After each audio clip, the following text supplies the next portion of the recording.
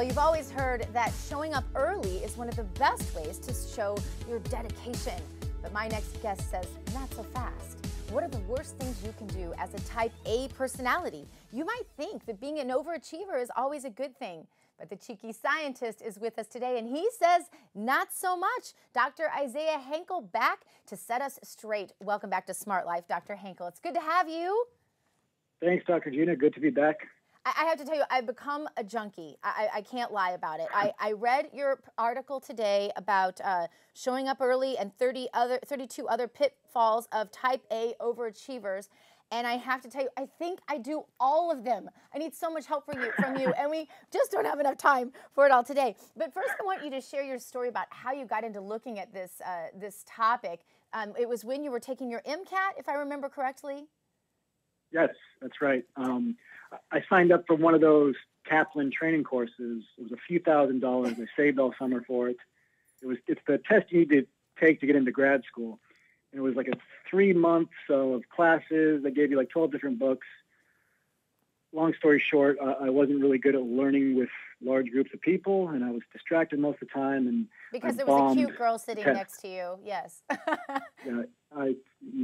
Something maybe. And so, anyway, go ahead. I didn't get the result I wanted. I was trying to learn like everybody else.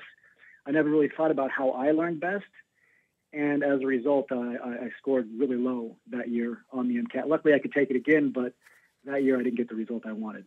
Well, anyone could look at your website and figure out very quickly that you're a super smart guy. I would say probably top 1 to 3% really of all the people whose work I've ever read. And I read a lot. And so that's not saying, that's saying a lot. And yet you couldn't score the way you wanted to score on a test. What does that have to do with your personality? Because you're obviously a type A. So people would tend to think that a type A personality would pretty much always score well on a test, correct? Well, correct. You would think that, but type A's, they can fall into the trap of being one-dimensional and thinking that always doing more, or always doing a thing a specific way, the way they've been doing it forever, is the right way, and that's not always the case.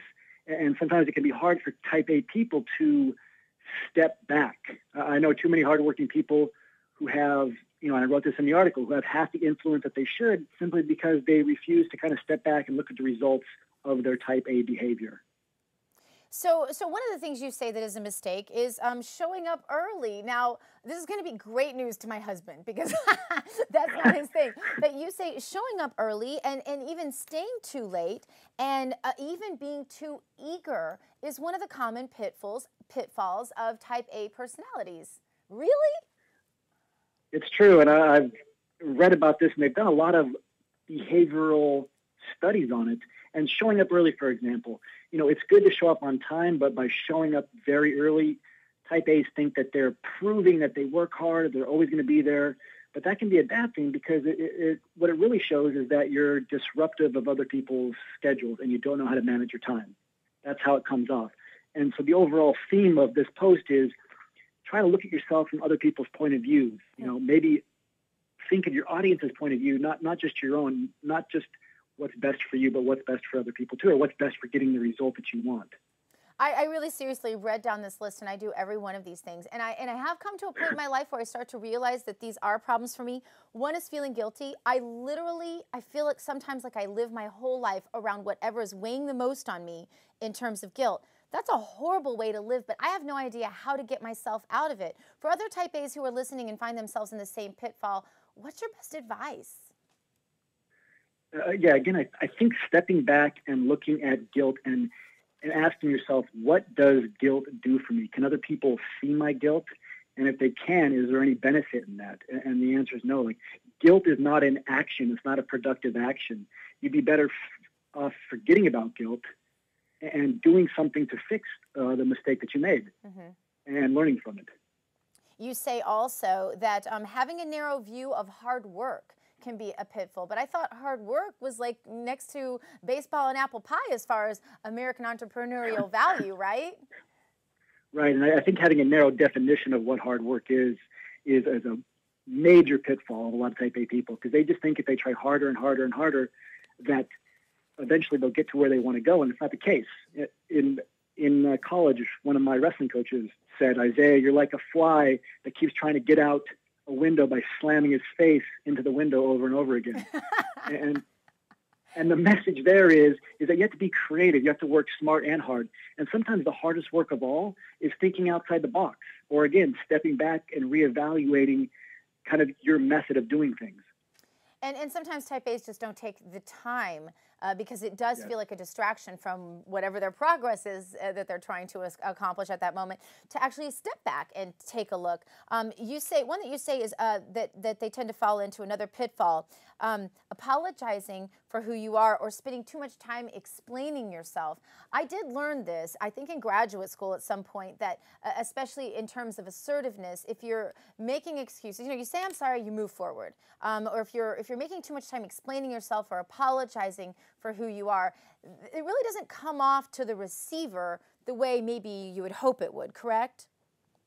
Correct. And there's been studies on this too. Type A people tend to think that if they apologize, they'll make somebody happy and it'll look good on them, because then they look like, like they have a sense of altruism, or that they're a giver, or that they're, again, working hard or putting themselves last. But that's actually a bad thing. And there's a particular study in the European Journal of Social Psychology that showed that refusing to apologize is better, because it actually fills you with a sense of empowerment, confidence, and kind of greater feelings of integrity.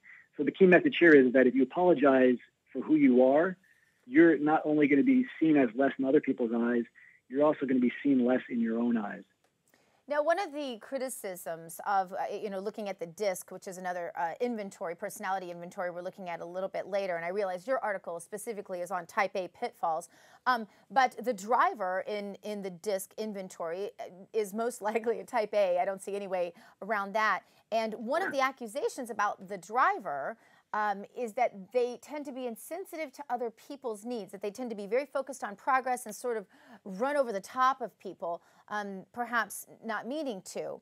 But you say that there is something in the type A personality that cares a lot about recommendations and what other people think. That surprises me, because I just tend to think that type A's don't spend a lot of time thinking about what other people think. Right. So they do when it's relevant to their progress and to getting ahead. That makes sense. Right? Yes. Right. So the recommendation becomes very valuable in that sense to a type A.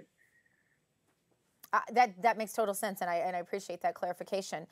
Never quitting. Aren't we supposed to admire people that don't give up? Isn't that like the quintessential success story, is that Abraham Lincoln, who ran for office X amount of times before he ever won, and the person who keeps on trying, the little engine that could, right? Right. We like to pigeonhole things. We like to make things, especially type A's, we like to make things very black and white. Oh, yes. Right? Never quit, always go forward. But guess what? Sometimes you need to quit stuff, because if you don't quit that negative relationship, for example, it's going to drag you down and you're never going to fulfill your dreams. If you don't quit that bad habit or that dead-end job, you're never going to fulfill your full potential. So I think you have to be very careful. And again, it's not a one-size-fits-all thing. And I wanted to be very careful in writing this, that it doesn't mean that you should be a slacker, but it does mean that you should be smart and not one-dimensional. That makes sense. Now, one other thing that I tend to have a principle: no drama. If I get to know people that are dramatic, I tend to kind of push them onto the back burner, because I feel like I don't have time for it. But you say never causing drama can be a pitfall? How's that? Yes, and this is one of those things where, you have to be careful and intelligent at the same time. But let's face it, the squeaky wheel gets the grease. And sometimes you have to speak up for what you want, and you have to call people out when they're holding you back, or when they're doing things like being passive-aggressive. We've all probably worked with somebody that's been passive-aggressive. Letting people get away with this kind of behavior empowers them. So sometimes you have to stir things up. Sometimes you have to be able to go face first into a little bit of conflict, or even cause it. Now, what if a person is 100% hard-charging type A, and they'd really rather be a type B? Can they change? It's hard. I think they can learn certain behaviors that will help them relax or approach things from a different angle, but I don't think they should try to change their overall personality so much as just channel their current personality in different ways that benefit them, ways that serve them best.